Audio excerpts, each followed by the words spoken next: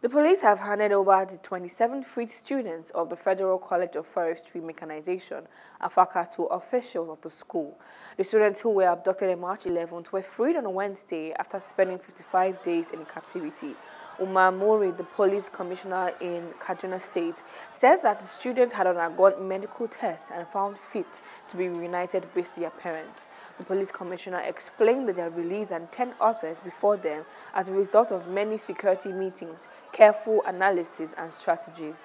He said the meetings, which involved the police, Governor Nasir El-Rufai, Army and other stakeholders, was to ensure that all abducted students were rescued unhurt.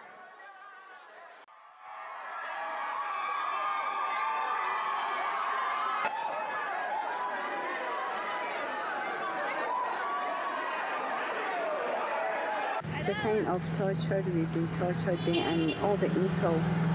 I can never forget that in my life and all the trainings we did. I was sick. So I fainted like 3 times.